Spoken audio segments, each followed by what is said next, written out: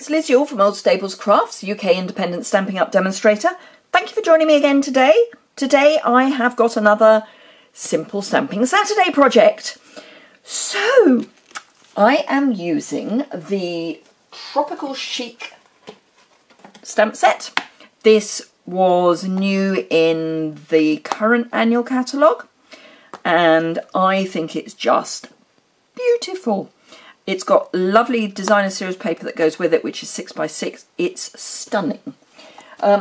For my stepped up projects, I'm using some other things as well, but for this project, for my Simple Stamping project, all I am using is the stamp set and the set of ink colours that are about to retire. So Fresh Fig, Powder Pink, Tranquil Tide, Lemon Lime Twist and Berry Burst will be going at the beginning of June, if they don't go before then. They are currently on back order because people love them. So if you love them and haven't got them yet, particularly if you haven't got the ink refill, because the ink refills will not only do your pads, they will also do your Stampin' Right markers, so they are well worth getting. Obviously, if you want any card or ribbon that goes with these, then again, grab it now. So this is my Simple Stamping project, and as ever I have decorated the envelope. It's a note card, an envelope, so it comes in a pack of 20 of each, so really easy, and you just need to add some stamping and you're good to go. So we'll be making that one in a moment. This is for my casual crafter, so I've added in the 2017-2019 card pack and some of the Fresh Fig ribbon. It's the mini ruffle ribbon, and I've just spritzed with, actually it was the Fresh Fig, just taken this Fresh Fig marker and just spritzed the page just to give it a bit more detail. But the stamping is basically the same, other than I've dropped the kind of barcode stamp and replaced it with the ribbon. So that's for my casual crafter, and I've popped it up on to some dimensionals. And then for my avid crafter, I've added in the Tropical Thinlet dies, which are part of a bundle with the Tropical Chic stamp set. So if you buy them together, you save 10% off the combined price. And I've also added in, or that you could just cut your piece of cardstock, I've added in the rectangle stitched framelets, because for the sentiment I have used the smallest of the nested set, so this one here, for the You Are the Greatest sentiment. And then I have stamped the flowers and die cut them, and those are again stamped in Powder Pink and Berry Burst. And then the leaves I've die cut in Lemon Lime Twist and Tranquil Tide, and then laid one inside of the other. And then for a bit of texture in the background, I've used the falling leaves. Falling leaves? Sure, it is the falling leaves. Dynamic Textured Impressions embossing folder, which is in the annual catalogue. Let me just check, because I'm not convinced it's falling leaves. Embossing folders 2222222. We'll be getting a new one of these very soon. Layered leaves. It's layered leaves. I knew it was something to do with leaves. They're layered, which makes much more sense because they are. So that's the embossing in the background, and because I've used dimensionals for the punched elements, I've just stuck this straight onto the card base. This one, for both of the casual and the avid, I've used the Berry Burst card for the matte, and then for the casual I've used Fresh Fig, and for the avid I've used Tranquil Tide. You would need to put a liner inside. Those of you who followed me for any length of time know that I don't put liners in my cards when I make them, because I then personalise them when I send them. So those are the casual and avid. I will not be doing dimensions. I don't do dimensions for Simple Stamping Saturday, because the star of the show is the Simple Stamping version, and that is a note card and envelope. So note card and envelope. So they come pre-cut and pre-scored, so we don't need dimensions. Right, okay, it's always useful to be able to see the one you're trying to make again. So let's pop that in front of me and grab my ink. So for the barcode, I know it's not really a barcode, but I think of it as a barcode. I wanted it to be kind of straight. So all I've done is take my note card, lay it on my grid paper, decide where roughly I want my barcode, and probably a bit lower down than that. So yeah, that's about right. So there's my barcode, and, or rather my ruler, just joining the dots as it were, and then, oops, so that it's straight, I've got a piece of washi tape. I mean, it's not perfect straight, but it's reasonably straight, and I've taken some of the stick off that, just so that it doesn't rip the paper. Now, the barcode, fresh fig, and ink that up. I've got a sequin on the back of it, which really isn't going to make the stamping any easier. Let's get rid of that. Don't want a sequin on the back of my stamp. Now I've got it on my fingers, of course. Right, let's ink that up again. Right, straight on the block would be useful. There we go. Okay, so I'm lining up with the score line at one end and then just down and up. And then for the next one, I need to just look underneath. So I'm looking under here to see where the stamp starts on this side, so I can line it up against the other piece. And it's as easy as that. Now, obviously, you could use your Stamparatus, but we are talking simple stamping, so I don't think a Stamparatus is something we should be doing. So, just going to clean that off, because I will need the block again. And fresh fig is not one of those colours you really want on your fingers. Right, that is not quite all of the fresh fig that I need, but it's all I need for the moment. Powder pink, petal pink. Powder pink.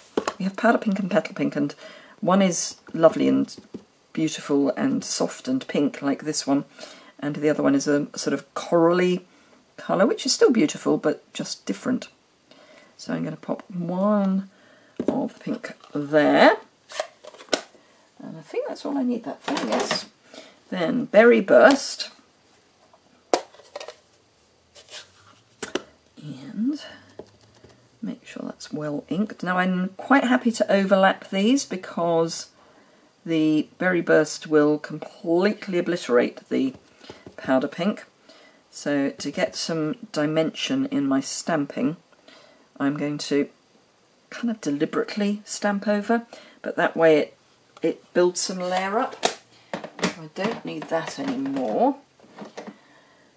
Right, so I'll pop that to one side. So I just need this, which is the smallest of the leaves, because we've not got a huge amount of real estate. I've gone for the smallest. So Lemon Lime Twist.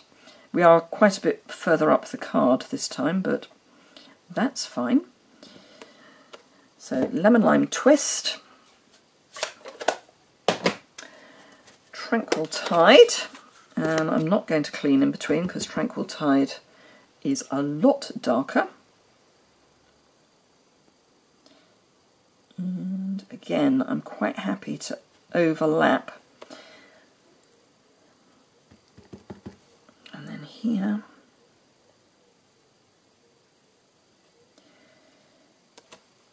And I'm quite happy to go off the page a bit because it actually makes it look a bit more mint. Now, if you are a little OCD like me, if you've got your markers, you can extend your stems so that they're kind of going underneath the barcode. And for this one, I just need it to go up to the Tranquil Tide. There we go. So simple as that. Right, now this is the one that I managed to get wrong mostly.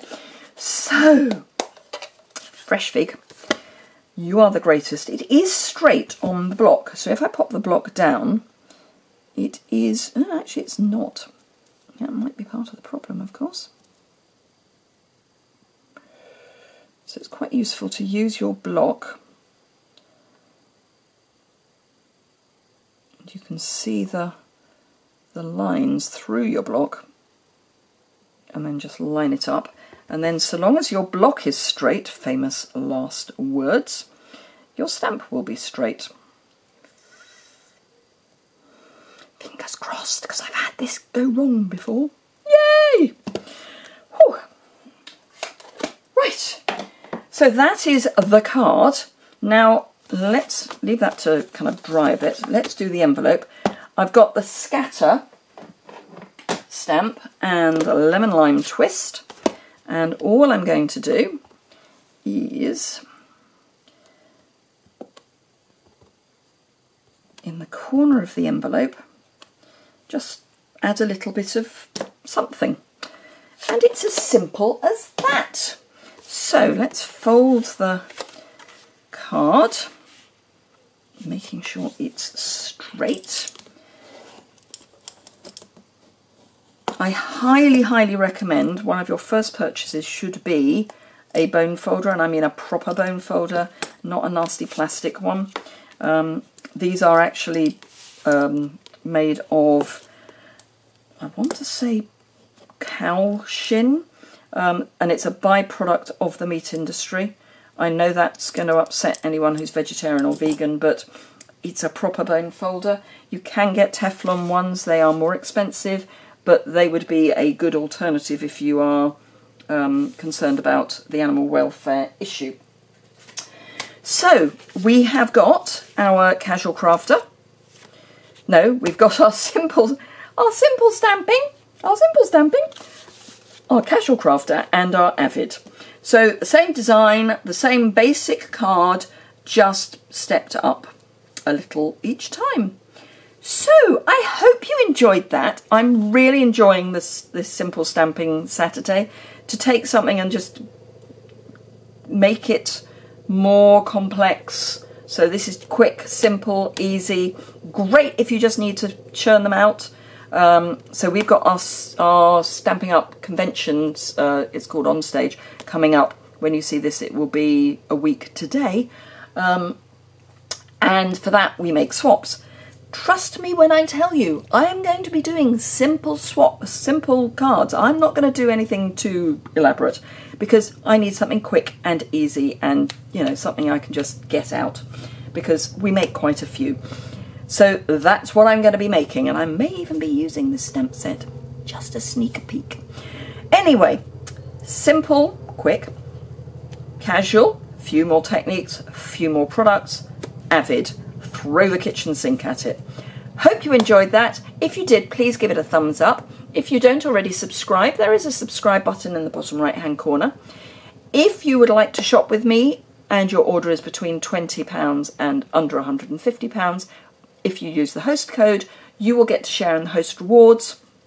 I divvy up, work out how much we've got for the rewards, divide by the number of people who've ordered, and buy something to that value, and send it out about the middle of the following month. So I'm waiting. Hopefully by the time you see this, I will have the items for March, but I'm not holding my breath. So it may be next week, but they then go out. I don't keep any of those rewards myself. They are your rewards. You earned them, so you get them.